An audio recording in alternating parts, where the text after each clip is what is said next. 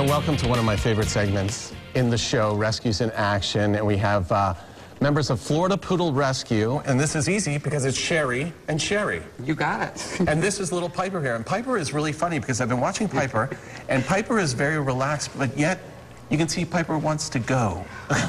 Piper is a goer. Piper's a puppy. He's about a year old, and I don't think we've ever seen him be quite so relaxed.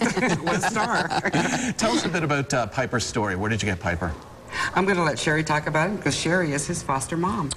Well, I've had Piper a couple of weeks. I picked him up after he was transferred down from Louisiana, and he has been with me for a couple of weeks and found out that he needs a little bit of work on housebreaking, but he's very smart and a very active little dog. Already working the internet and everything?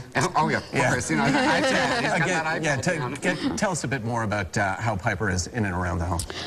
He's friendly with everybody. He loves children, men, women. He gets along well with dogs of all other sizes. Because I foster for Florida Poodle Rescue, and I have a curly-coated retriever of my own.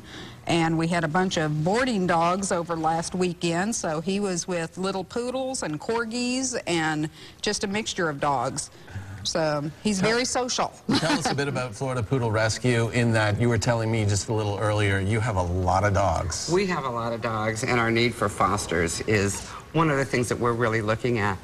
Recently there was a breeder-hoarder raid that took place on the West Coast, and they had about almost 300 dogs. Yeah, this was the one in Sarasota, because we did news stories on this. How many of those dogs do you have? We took in about 50. You have about 50 of those dogs right now? We have 50 of those dogs, which brings our total dogs up to close to 70 that we have in foster homes here in Florida. Wow, so if someone's interested in picking up Piper or any of the other dogs, how do they check you guys out? We would love for them to go to our website, which is www.floridapoodlerescue.org, and all the information is on there: how to adopt, how to donate, and most of all, how to become a foster, which is one of our greatest needs. One of your greatest needs, and one of your greatest needs right now is to find Piper a home. Let's get a close-up on Piper here. He's a great little dog. Let's help Piper find his forever home.